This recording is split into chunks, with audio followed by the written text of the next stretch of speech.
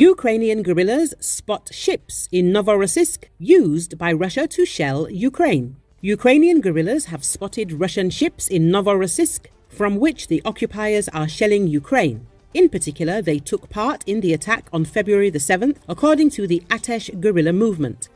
Agents of our movement report the deployment of several missile ships in the port of Novorossiysk, the statement reads. In particular, the following was spotted: a small missile corvette of Project 228-800 Karakurt, a small missile ship of Project 21631 Buyan-M.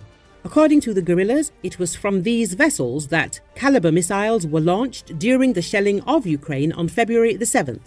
The ships are part of the 41st Brigade of Missile Boats of the Russian Black Sea Fleet. They were redeployed from Sevastopol to Novorossiysk after successful attacks by the Ukrainian Defense Forces. However, they continue to be involved in criminal attacks on peaceful cities, Atesh states. Russia launched a massive attack on Ukraine on February the 7th using kamikaze drones and missiles. Kiev, where 4 people were killed and dozens wounded. Kyiv region, Kharkiv, where non-residential infrastructure was damaged. Mykolaiv, where 1 person was killed. Novomoskovsk, Dnipropetrovsk region, and Drohobych, Lviv region were hit.